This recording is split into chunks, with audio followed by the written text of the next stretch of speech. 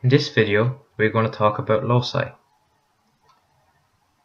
This particular example will show how a locus is formed when B is fixed, A is fixed, and C revolves around A.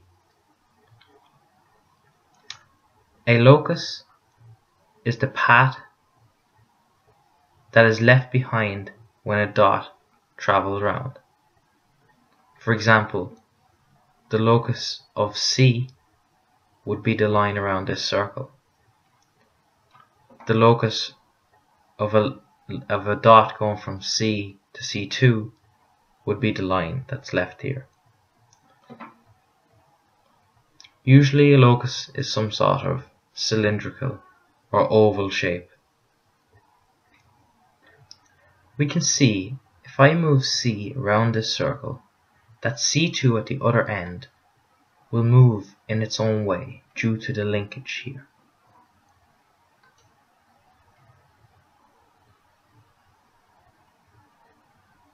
Now, in order to track C2, we can turn trace on and we can see the locus that it produces.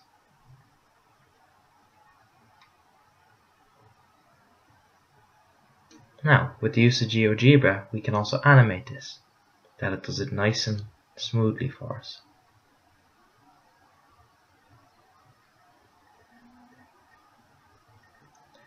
So the blue line that is left behind dot C2 is the locus.